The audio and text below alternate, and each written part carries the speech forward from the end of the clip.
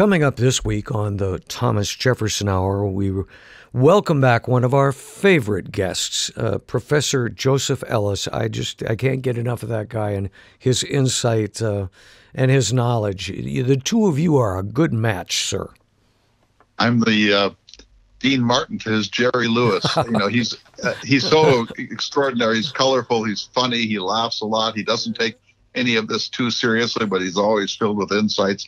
I adore him, and he's been such a generous friend to come on the Jefferson Hour quite frequently. Right. And now he's a regular guest. Right. And there was one thing that I missed this week, and I bet you can guess what it is. His dog barking in the background. We didn't hear his labradoodles joining the conversation, but the two of you really got in depth on a number of issues. You talked a lot about the importance of presidential leadership. And I tried to pull us back out of the 18th century now and again.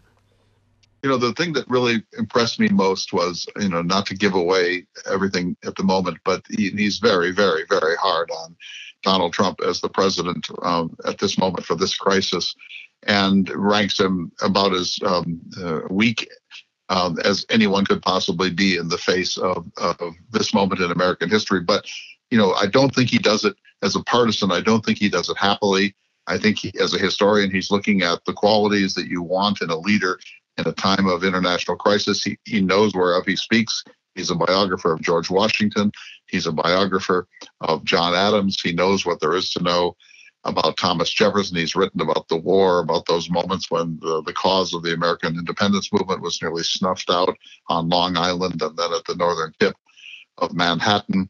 He's been with George Washington at Valley Forge. He was with Jefferson at Monticello when Banastre Tarleton invaded during the last days of the Revolution. If ever anyone has earned the right to sort of survey American presidential leadership and to draw some conclusions, I think it's Dr. Joseph Ellis. I do apologize to any listeners who are offended by his remarks, but I think that they are really worth thinking about. And he contrasts the current president with Governor Andrew Cuomo of New York, much to the benefit of Governor Cuomo. But that's just part of it. We also talk about this series we're going to do in the next few weeks when we're all in sequestration, going over the letters between Adams and Jefferson, beginning in their reconciliation in 1812 all the way through their simultaneous deaths on July 4th, 1826. That'll be 4 programs. And then we're going to do at least 1 and maybe 2 more on my new book, Repairing Jefferson's America, A Guide to Civility and Enlightened Citizenship, because Joe read it and praised it and wants to talk about it. But he also thinks, and this is really an important argument, David, his view is that, look, Jefferson had a certain kind of republic in mind, but that time has passed. We're a global nation. We have bases all over the world. We live in a time of cruise missiles and nuclear weapons. The economy is infinitely more complex than it was then. That was then and this is now. And you can't, in this time, even talk about being a republic in any Jeffersonian sense. And he faults me in my book for saying we can still be a republic in some meaningful ways if we will only do X and Y and Z. And Joe's view is no. That's a historical fossil. We can't make Jefferson's vision have any traction in a world of cyber terror and Islamofascism and so on. I do think it's very important, perhaps next week we can do this, that we address some mail from some of the listeners. We've received a lot of it, everything from ideas about what people can do during this time to what they're reading and things you asked for people to let us know about. I think it's important that we do at least a show or maybe a couple based on comments from our listeners and their questions and comments. Of course, and we're asking for more, so that you'd like to tell us what you're reading, what you're thinking, what your fears are, how things look in your own community, how you intend to use this time of sequestration, how you think this is going to work itself out. Those reflections, the more you put on paper and send to us, the happier we are. And we'll include some of them in the program. I also have a couple of announcements. David, the Lewis and Clark trip is still on for late July. I hope that happens. Fingers crossed. We're not canceling. It's the safest place in the world at that time. You just have to get to Great Falls. I'm also going to do 2 online courses. One, a 4-part course on pandemics, and there's information at the jeffersonhour.com site about that, but I'm looking for people to sign up. There's a fee, but that keeps the Jefferson Hour and its host alive through a very difficult time when I'm grounded. And secondly, a longer program, which I'm very excited about, 8 parts on the Enlightenment. And there are texts for these. So if you're interested, you write me via the Jefferson Hour. Say, I want to be part of this. Let me know, and we will get all this information to you. But these courses will occur in later April and all of May. So those are 2 things that are coming. The winter encampments are on for Lochsaw Lodge next January. We're also planning a Jefferson in Virginia trip for October. So watch for that. All these things you can find out more about at jeffersonhour.com. In other words, we're not just getting through this, we're reinventing some of the things that we do. And I'll just be David Swenson for a moment. If you care about the Thomas Jefferson Hour and you believe that it's performing an important function during this time or any time, and you're disposed to help us, now is a great time to do it. I take no money from it. David Swenson takes no money from it.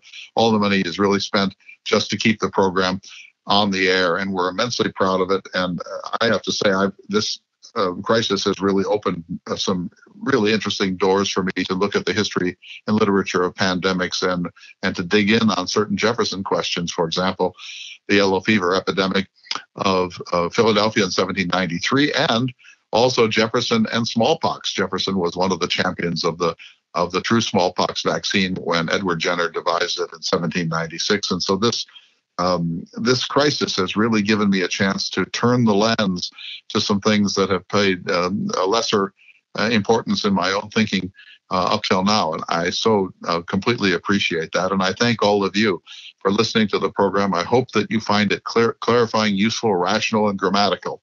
That would be enough for me. Grammatical. I'm working on that.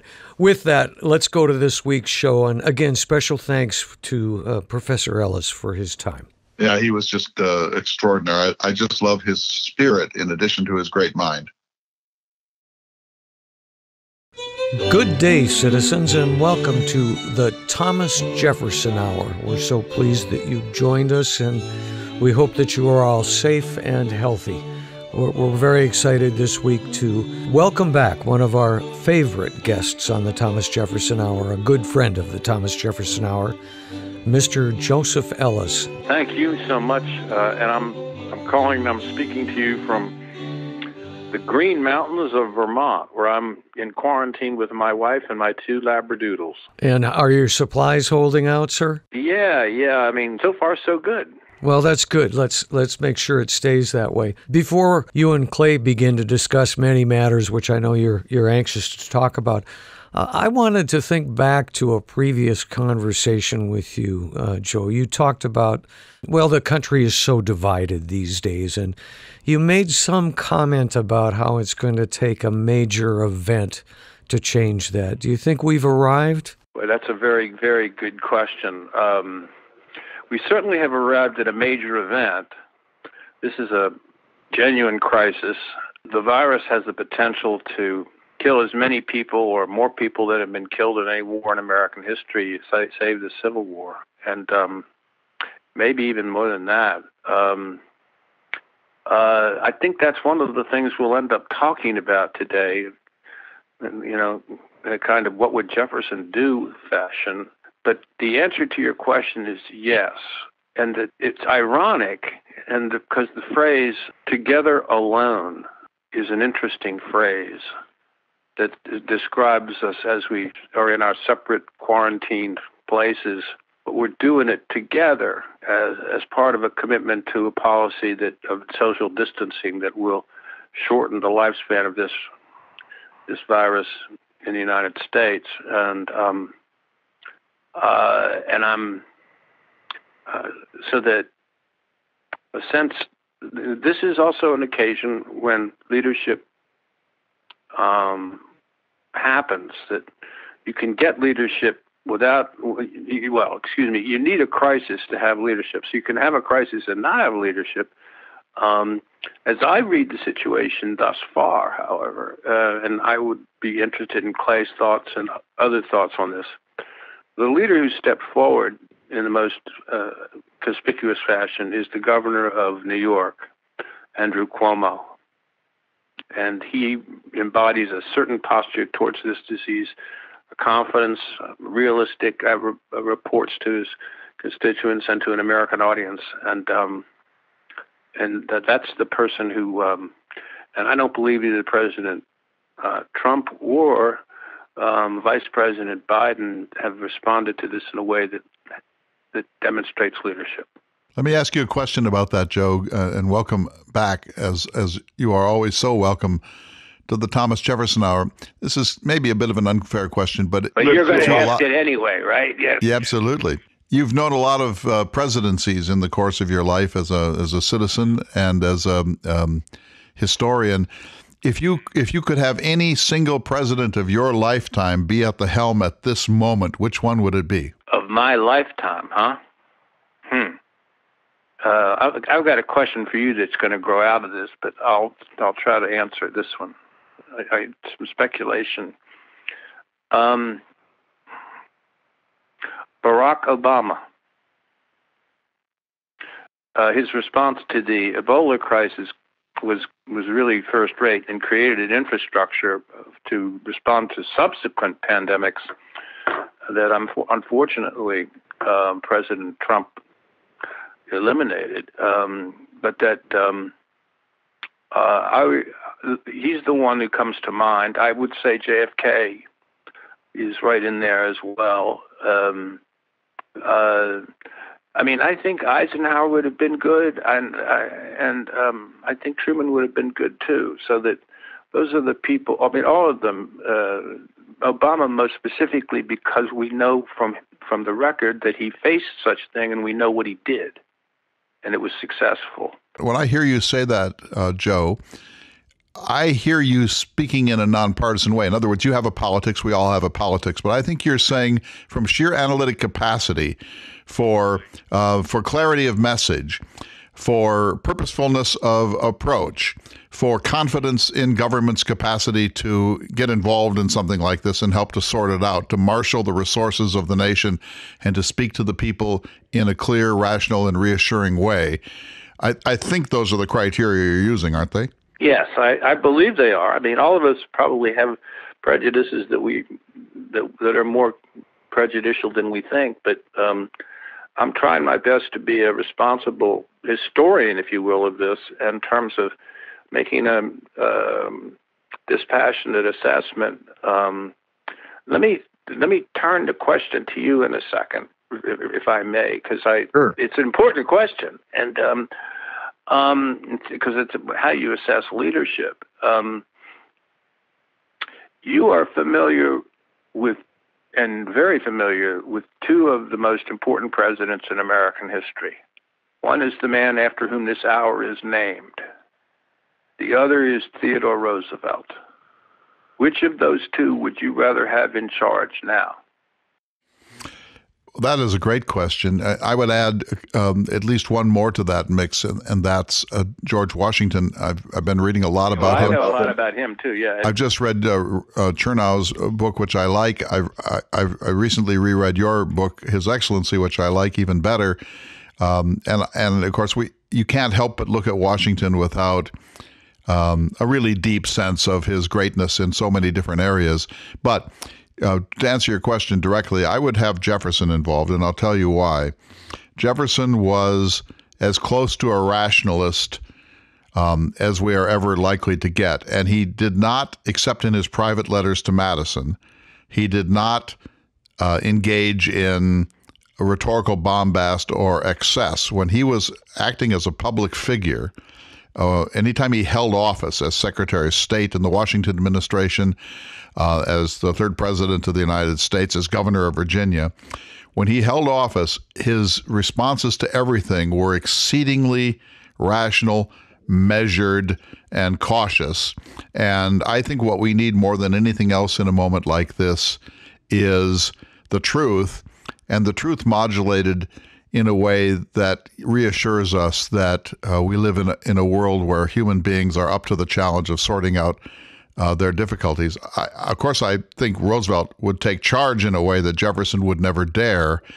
That's the liability of Jefferson, is that Jefferson, there's something, I'll stop as soon as I finish this little tiny passage because I want your response to this part of it. There's something a little elusive about Jefferson. He slips the noose. He disappears on you. He ducks certain moments of potentially great responsibility, whereas Roosevelt never saw a situation that he didn't just plunge into. What do you think about that as an assessment of a weakness in Jefferson? I agree with it, and I think it's even the reason why I would clearly pick Roosevelt, Theodore Roosevelt, over Jefferson. The way you describe Jefferson is true, but correct. But remember that Jefferson's not good in wartime. Jefferson, and we're at war here with nature, I guess, with the virus. But that remember when he's governor of Virginia and the British are invading, and he doesn't even seem to do anything about it, and then he's sort of caught at Monticello and almost trapped by the cavalry of this guy Tarleton. Right, yeah. Bannister Tarleton. Tarleton, he's a British cavalry colonel who once bragged that he had killed more patriots and laid with more American women than any person in the British Army. Oh, dear.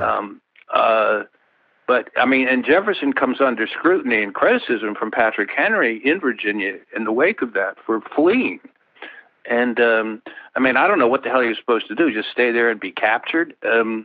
But it really rankled Jefferson for the whole rest of his life. He looked like he was a coward. He wasn't. But I think that the more important point is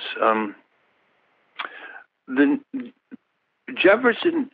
To me, right now, one of the major failures of the current president, Donald Trump, is to delegate so much of the operational response to this virus to the states, and not to require us as a people and a nation to maintain social distancing by quarantining ourselves.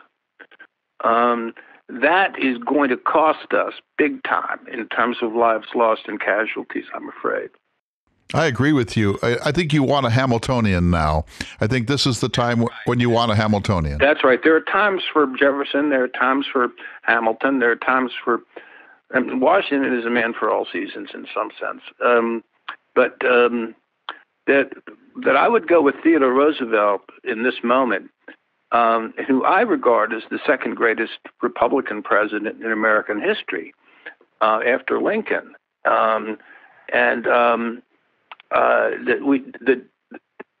What did he call his movement? New nationalism, right? Right. Jefferson didn't really think we were a nation. He thought we were always a confederation.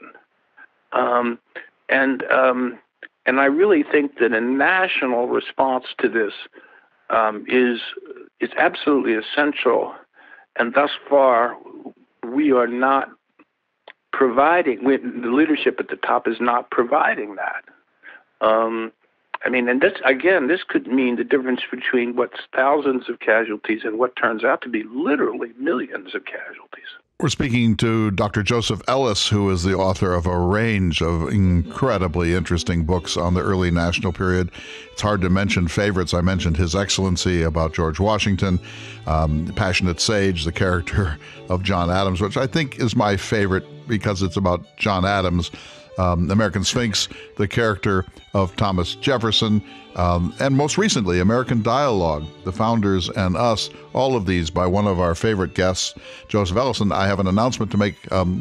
Professor Ellis and I are going to be doing on this program a series of discussions of the correspondence, especially in the retirement years between John Adams and Thomas Jefferson, one of the richest areas in the lives of either of these great founding fathers.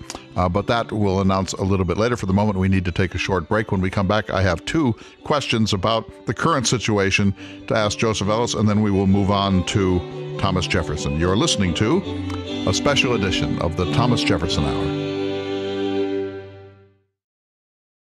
Welcome back to the Thomas Jefferson Hour. We're speaking this week, and we're so pleased to be speaking with Professor Joseph Ellis. And when we took our break, Clay, you said you had a couple of questions for him. I want to tiptoe carefully around this, Joe, because I don't think this is necessarily the time for the blame game. I think we're in a national, even international crisis. We're going to get through it as best we can. But you're a historian. We can't help but talk about these in some ways. And here's one question about Donald Trump. Given his interest in authoritarian solutions, he often says, he wished he had the same powers that some of the strong men have in other nations. To what extent he's joking about these things is sort of hard to assess, but he certainly has an admiration for autocrats. You would have thought in a crisis like this that he would behave as not only a Hamiltonian, but a super Hamiltonian.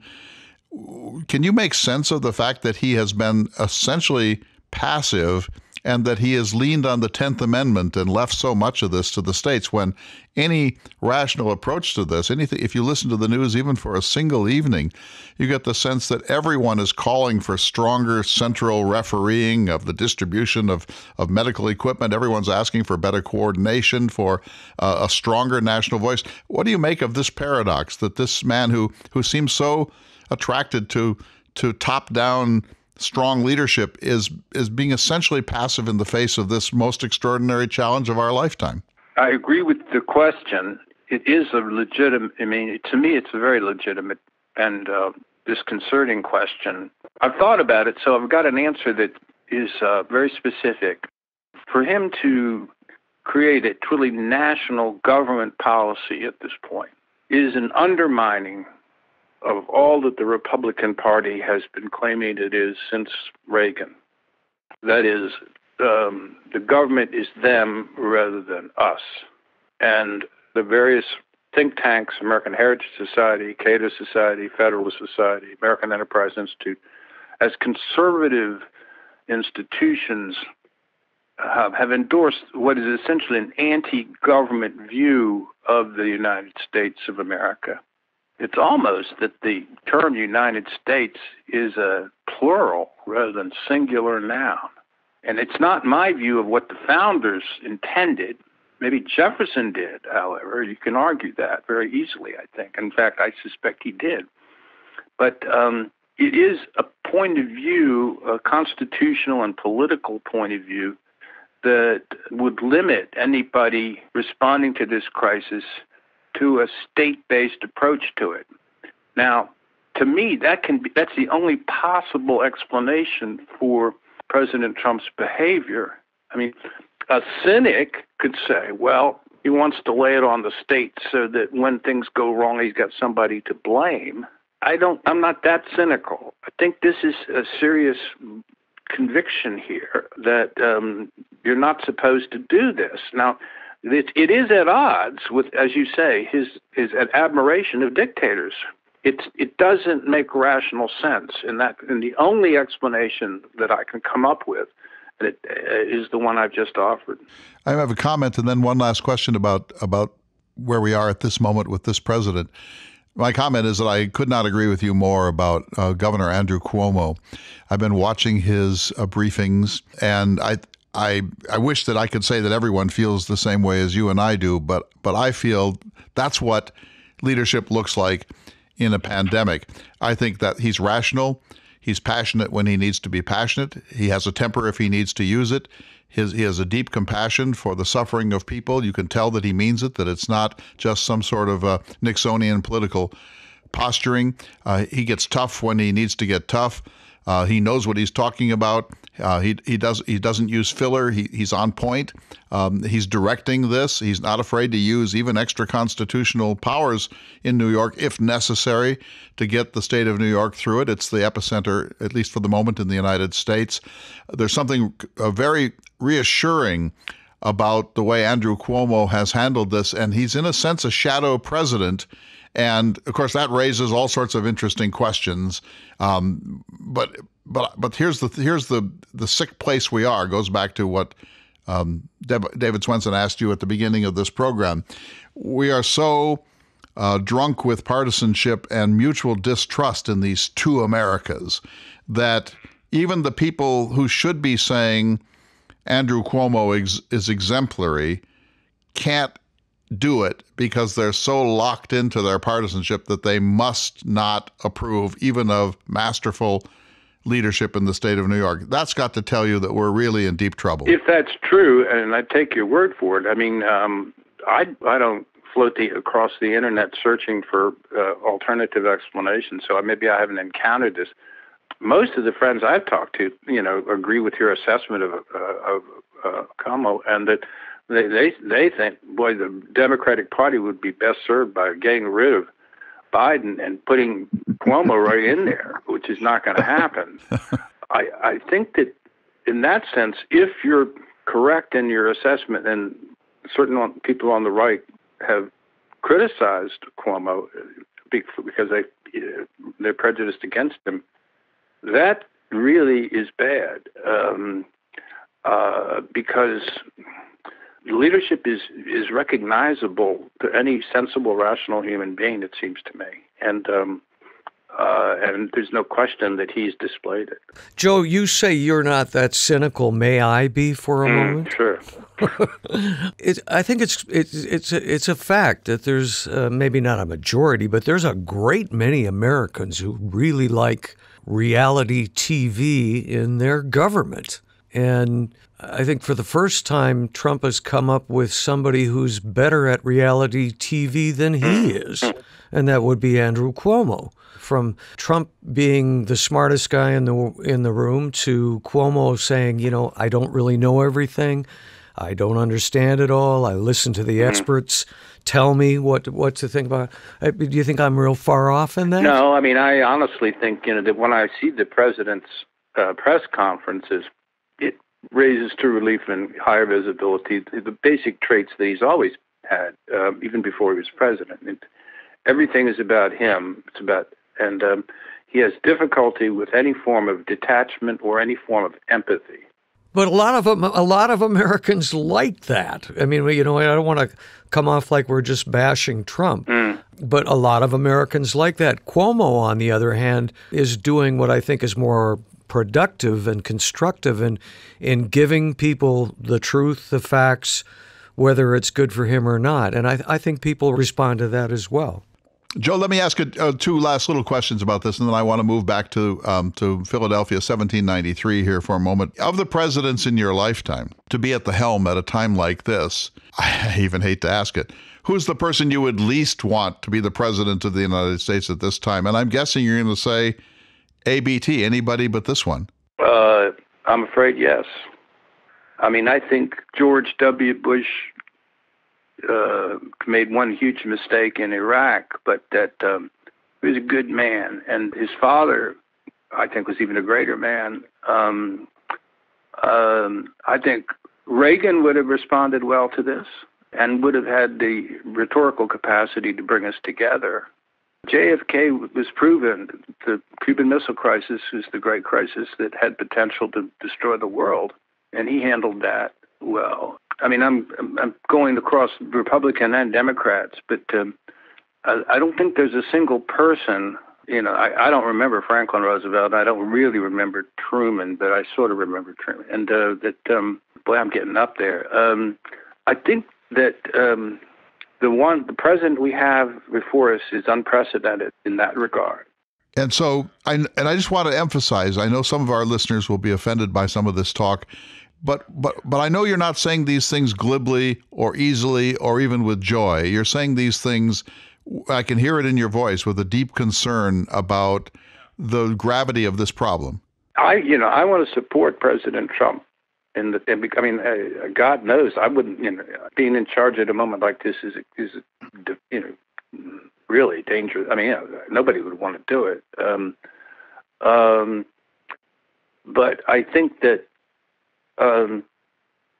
that his strengths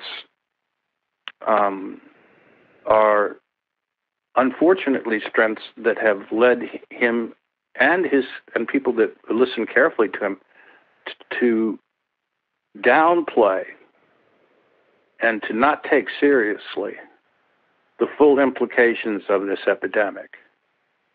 At several points in time, and even now, those people who don't really want to social distance, and that has huge consequences. And so my regret is genuine regret. Let me change the subject because I think this is going to be fun. I know you're going to howl outrage when I start, but you're the leading expert on the second president of the United States, one John Adams. Try to imagine Adams at the helm. Adams was good in a crisis too. He tended to be bad when things were really calm, because then he would let go with some of his own vituperations and silliness. And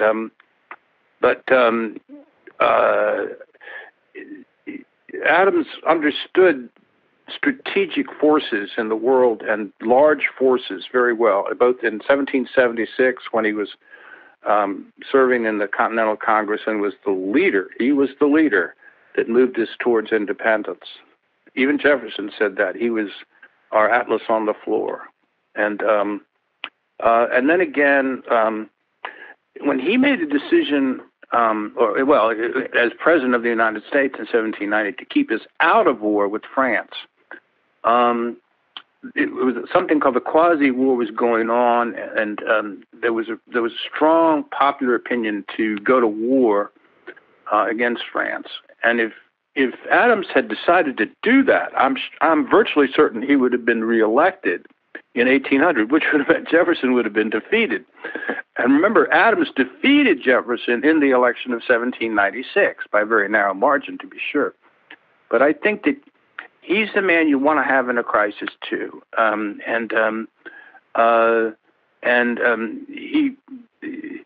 he's dispositionally vituperative and volcanic,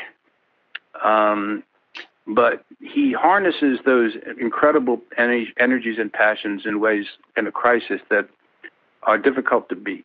And he said there's only one person who was better at him at that, and that was Washington. That was something that took some. Adams didn't like to admit that anybody was better. No, he didn't like to admit that Washington was a greater man, but he knew it was true. It was, yes. So, all right, let me ask you a different question then.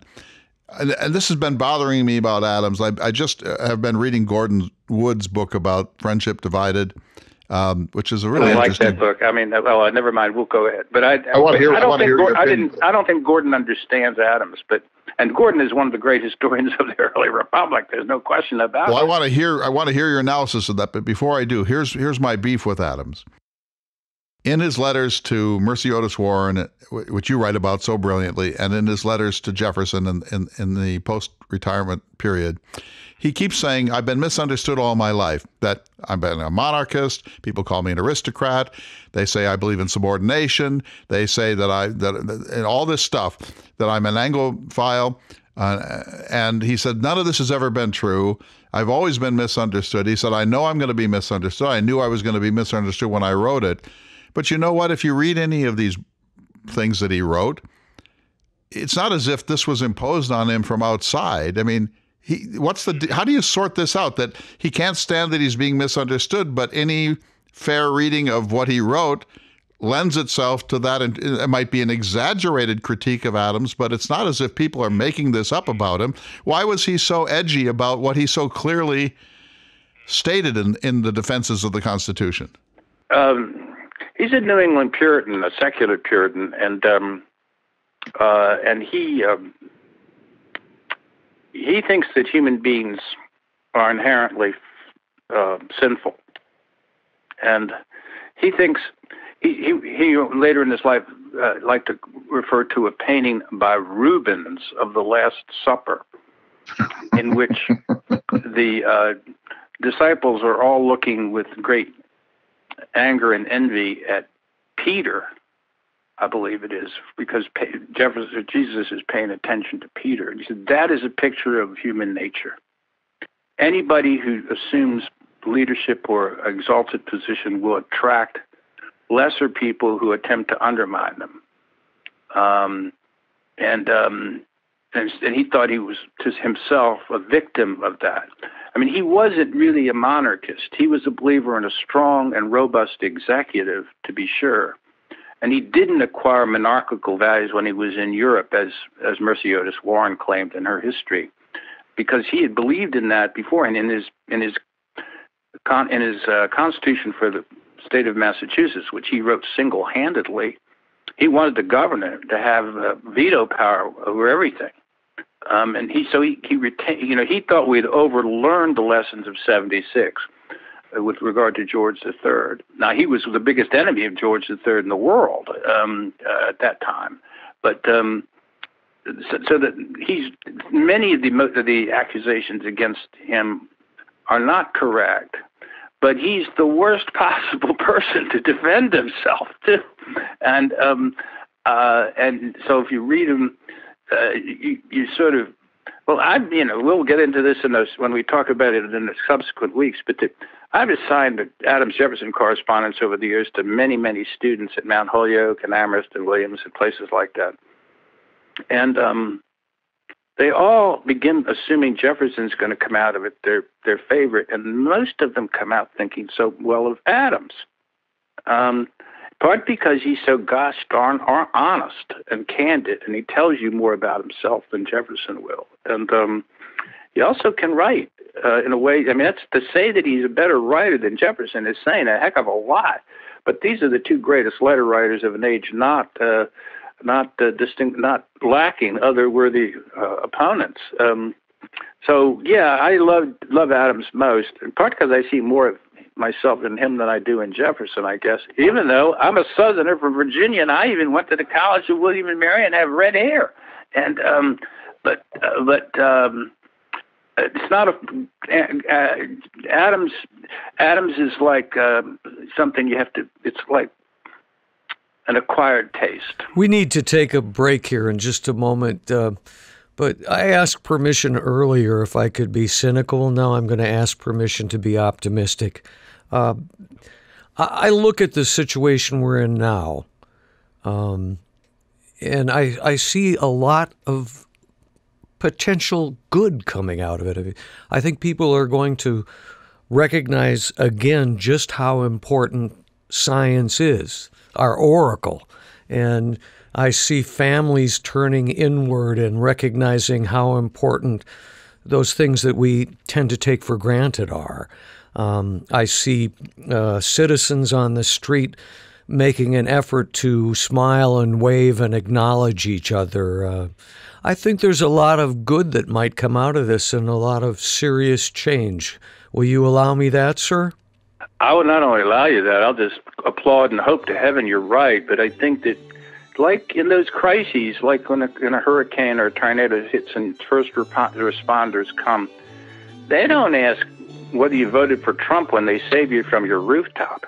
And I think that we're going to be all going through this experience together. I like that phrase, alone together again. And it's going to change us.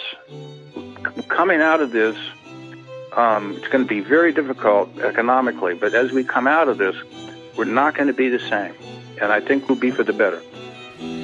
Money isn't everything. With that, let's take a short break. And when we come back, I'm really anxious to hear more about what the two of you gentlemen have planned for the immediate future. We'll be back in just a moment. You're listening to The Thomas Jefferson Hour.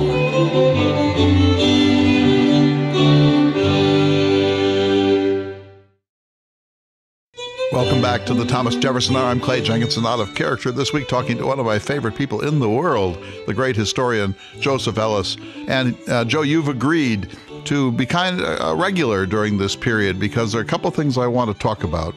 One is about the Jefferson-Adams relationship, but particularly the Jefferson-Adams correspondence. And then, as you know, I have a new book, Repairing Jefferson's America, a guide to civility and enlightened citizenship. And I've sent you a copy. You've read it. And I know that you have lots to say about it, not all of it entirely positive.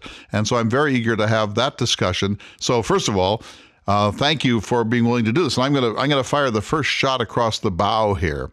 In the Jefferson-Adams correspondence from 1812 until 1826, I think it's fair to say that Jefferson never once wrote an attack or a pointed criticism or a mean-spirited thing about his friend in Massachusetts. But Adams is like he's rabbit punching Jefferson 24 hours a day, 7 days a week. Adams loses no opportunity to say, you were wrong about this, and I was right about that, and I challenge you about this, and no doubt you was fast asleep in philosophic tranquility, and what think you of terrorism, Mr. Jefferson?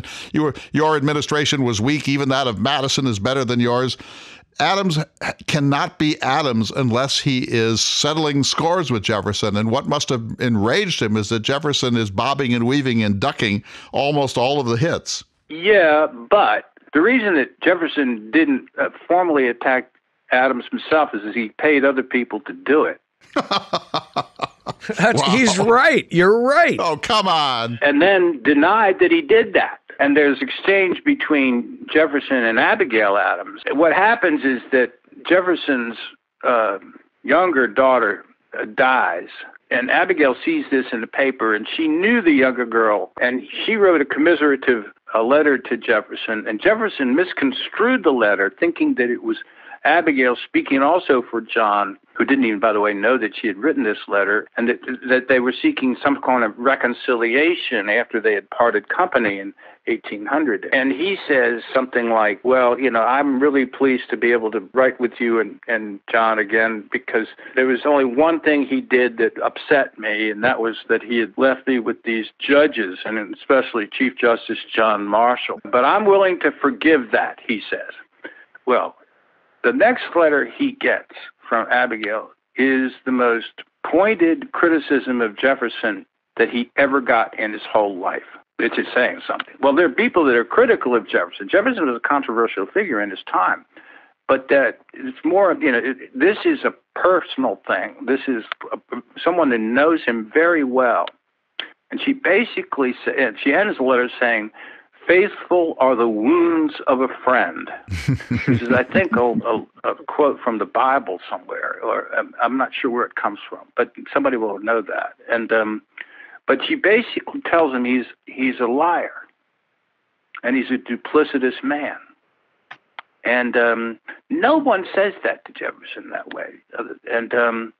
And Jefferson plays hide and seek inside himself, and then doesn't. Well, anyway. What a great phrase. Yeah. Plays hide and seek inside himself. I like that. Yeah. But you can see that we're going to have an interesting conversation about this correspondence between the two of them. This is the one that it goes from 1812 to 1826 when they die. Nobody could make it up. I mean, the novelist that made it up would be thrown out of the room. But they die on the same day, July 4th, 1826, within 2 hours of each other, and it happens to be the 50th anniversary of the Declaration of Independence. And in my judgment, as a historian, this correspondence is the capstone of the American Revolutionary generation, of the end of that era. And that the American Revolution has two different sides to it, and they are the two different sides, and they are not complete until they are with each other, and the Revolution is not complete until they are together arguing both sides of it. Fair enough. The statement, faithful are the wounds of a friend, comes from Proverbs 27, I think. So she was a very good biblical scholar. Jefferson was too. I'll let you get away with that cheap shot about Jefferson hiring ruffians to write for him. That wasn't a cheap shot. That's not a cheap shot. That's that's a totally accurate thing. You know that. But the fact is, Joe, that in the correspondence, if correspondence is a two-way thing and it's a feedback mechanism, you will admit that the feedback from Jefferson is, Can't we just get along? Let's talk about safe subjects. Let's not really dig too deep into the things that got in the way of us. Let's not let anyone sow tares between us. We're too old for this sort of thing. Let's talk about our grandchildren and crops and all the good things in the world, the classics, books. He admits, he says, he's one of the few people that admits to the other, he said to Adams, he said, you were right about the French Revolution, and I was wrong. Yeah, but Adams he's not accepting Jefferson's view that let's try to keep this as civil as we possibly can. Adams' view is... Two things. Adams cares more about this correspondence than Jefferson does. He has more to gain. Both of them know that we're going to be talking on the radio and 200 and some years later about it. At any rate, I think that if you measure the correspondence, Adams wrote 2 letters to every one. At least. Well, as long as we're talking so much about these letters, let me read a few excerpts from them. The famous letter from Abigail Adams, written on May 20th, 1804, after she found out Jefferson's daughter had died. She writes, I have tasted the bitter cup and bow with reverence and humility before the great dispenser of it, without whose permission and overruling providence not a sparrow falls to the ground, that you may derive comfort and consolation in this day of your sorrow and affliction from that only source calculated to heal the wounded heart, a firm belief in the being, perfections, and attributes of God is the sincere and ardent wish of her who once took pleasure in subscribing herself to your friend. And Jefferson wrote back that he was, quote, thankful for the occasion furnished me of expressing my regret that circumstances should have arisen which have seemed to draw a line of separation between us. And later in the letter he wrote, Mr. Adams' friendship and mine began at an earlier date. Now, if he would have stopped there, it probably would have been best, might have led to a path of reconciliation. But he continued on, and then Abigail replied, I have never felt any enmity towards you, sir, for being elected President of the United States, but the instruments made use of and the means which were practiced to effect a change have my utter abhorrence. She calls the writings of James Callender as the basest libel, the lowest and vilest slander. At this time, Adams was home. Jefferson was pretty busy at this point. Jefferson had other things going in his life, like he was founding the University of Virginia at the time. And Abigail Adams gets the last word, writing, this letter is written in confidence. No eye but my own has seen what has passed, and faithful are the wounds of a friend. Well, this is a great preview of what's going to go on between the two of you gentlemen. So here's what we're going to do, David. Joe and I have been talking on the phone. We're going to do probably 4 sessions on the Jefferson-Adams friendship and correspondence, and we're actually going to of track the letters. So I'll divide them up, and I'll get this to both you and Joe, but it'll be, let's look at the letters from 1812, say, to 1814 first, and then I'll find some logical way to divide them up into 4 shows, and we'll actually post some of them, and we'll be looking at the text as we talk, and we'll try to sort this out. I think Joe's absolutely right that this is the culmination and the close, and in some sense the resolution of the dynamics of the American Revolution with these 2 extraordinarily talented patriarchs, in Adams' words, not dying until they have explained themselves to each other. And so it's really rich. And then I want to talk about, Joe's agreed to think about my new book. And, I think what we're going to do there is... I'll be offering verbal blurbs for this book called Repairing Jefferson's America, which I think is coming out in May, but you can probably order on Amazon early if you want to. That is correct. And so Joe read it, and he said to me on the phone, I don't agree with everything in this book. And I said, even better. But then I said, are there historical mistakes? And he said, no. Luckily, you didn't make any historical mistakes, but your interpretation is too optimistic, and it doesn't understand the dynamics of change in American life since Jefferson died in 1826. So this is going to be rich. We'll look forward to that. Sadly, we're going to have to bring this week's conversation to a close. Mr. Ellis, as always, you are a gentleman, and I enjoy hearing your thoughts so much. I eat and drink this stuff. I do think we should be open to events that the world brings forward, and I don't think we were misguided to feature the crisis we're living through and that we will probably still be living through. Thanks so much, Joe. It's been my pleasure, and I look forward to coming back. And now, sir, it's time for this week's Jefferson Watch. Thank you, David. We all know the cliche that the Chinese character for crisis is also the character for opportunity. It may be overused, but it applies perfectly to this moment in world history. I've now been sheltering in place in my home in Bismarck, North Dakota for 25 days. Much of my income comes from getting on airplanes and flying off to give a talk, a lecture, or a performance somewhere else. So you will understand that things are a little tight here at the New Enlightenment Radio Network barn. My daughter arrived home from Oxford a little more than a week ago. She is self-quarantining in my basement. We will probably be here together for another month at least, and tempted though we are just to watch the entire run of Matlock or Three's Company, we are both working on writing projects and reading great books. Catherine is pursuing a D.Phil, a Ph.D. in early modern history at Oxford University. She had hoped to stay in Britain and ride out the pandemic, but all the libraries in Oxford are boarded up, including one of the world's greatest, the Bodleian. Her college is on lockdown, and the university authorities told every student who can to go back home. But here's the advantage we have over every previous pandemic or catastrophe in world history. She can do much of her research from a town in the Great Plains of America, thanks to the digital revolution. Though the doors are sternly locked at Oxford, every day she penetrates the Bodleian Library with electronic requests and receives high-resolution copies of documents written by Sir Walter Raleigh, Francis Bacon, Queen Elizabeth I, or Mary Queen of Scots. In some ways, it is actually preferable to handle these spectacular documents electronically.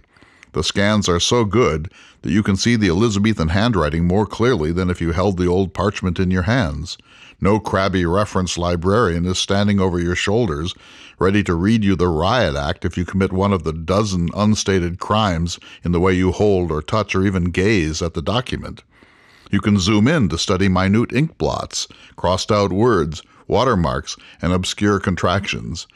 My daughter cannot get everything she needs for her thesis in this way, but if she were marooned in my house for 6 months or a year, she'd be able to make nearly as much progress here as she would if she were living in her flat at Oxford. In fact, the internet is better here than in England. She brought 20 books on the Tower of London in her luggage, and I have a large Renaissance library downstairs myself. Catherine and her Oxford supervisor, who is a professor at Merton College there, communicate by email every couple of days. Both of them have more time on their hands than they would in more normal times. They are concerned about each other's health and welfare, and I believe they will form a closer bond in the shadow of coronavirus than they would have in a pre-pandemic world. They conduct their work tutorials by way of FaceTime. She also keeps up with her mother, her friends, and fellow graduate students with this breathtaking technology, which we have made the mistake of taking for granted.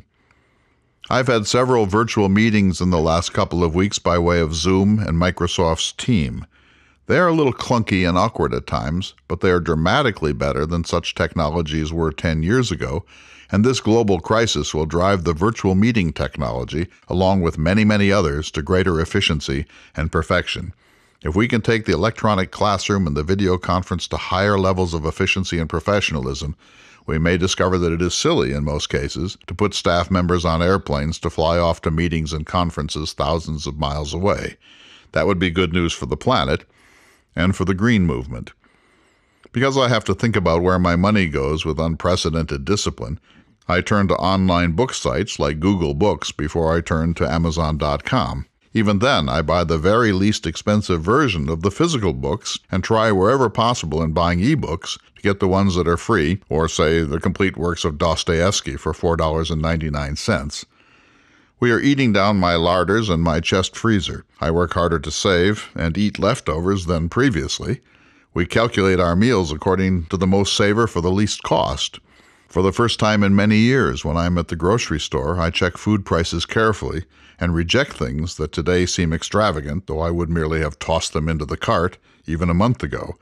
I'm working out on the treadmill every day. We are having some late winter here at the barn, but we will take long walks together just as soon as the temperature rises. And this year my garden is going to be more serious and probably more important than ever before. For the past couple of decades, the conservative right has railed against government, especially the federal government, so incessantly and so obnoxiously that we have all moved in that direction just because the rhetorical bombardment is so righteous and unending. But now we see just why we do need government, including a strong national government. Agencies that in times of complacency we may think we can defund, like the pandemic office in the White House, turn out to be vital in times of emergency, which is why they were created in the first place. The countries that have gotten on top of this world crisis have been the ones where the national government has taken a strong lead. Our own national government was late to the table, and even if you avoid the blame game, you have to say that the national leadership in the coronavirus has been characterized by mixed messages, inefficiency, ham-handedness, and at times gross ignorance. We deserve better. You have to be a very dedicated partisan not to think that this situation would have been better handled by Barack Obama, Bill Clinton, Richard Nixon, George Bush Sr., or Lyndon Baines Johnson. We have all been shaken out of our complacency. I don't know about you, but about once a day I find myself in actual disbelief. This cannot have happened. Something like this just can't happen in the 21st century. How can the entire country go on lockdown over a virus? Who would have ever been able to predict that the NBA and the Final Four NCAA tournament would be canceled, that New York's airports are down to 10% of their normal traffic, that the always congested LA freeway system is empty, that not a single restaurant in any major city in America is open for sit-down service, that the greatest ships of the U.S. Navy can be crippled by infection, that the booming economy of the United States could teeter on the brink of actual collapse, that people are dying because there are literally no beds or ventilators in the most overrun hospitals to keep them alive, and that bodies are being stacked up in refrigerator trucks as if this were London in 1665 or the Black Plague in 1348. And the amazing and sobering truth is that we have no real idea of how and when this world catastrophe will end. All we can say is that if this has to happen, it's the best time in human history for it to happen, because a substantial amount of the world's work can be done in sequestration at home. We can keep up with those we love by FaceTime and Skype, and we can order in food, books, groceries, and even in some cases, the medicines we need to survive. Hang in there and read those big books that have eluded you these last 10 years. I'm Clay Jenkinson. We'll see you next week for another important edition of the Thomas Jefferson Hour. The Thomas Jefferson Hour is brought to you each week by Dakota Sky Education. The program is distributed nationally by Prairie Public. President Thomas Jefferson lived from 1743 to 1826, and this program presents his views. President Jefferson is portrayed by the award-winning humanities scholar and author Clay S. Jenkinson. To obtain a copy of this or any show for a $12 donation, please call 701-575-0727. This program is also available online at jeffersonhour.com and on Apple Podcasts. If you'd like to correspond with President Jefferson or submit a question for him to answer on the program, please visit the website at jeffersonhour.com. The Thomas Jefferson Hour is produced at Makoche Recording Studios in Bismarck, North Dakota. Bach Cello Suite No. 3 in C Major by Stephen Swinford. Thank you for listening. Please tune in again next week for another thought-provoking, historically accurate program, Through the Eyes of Thomas Jefferson.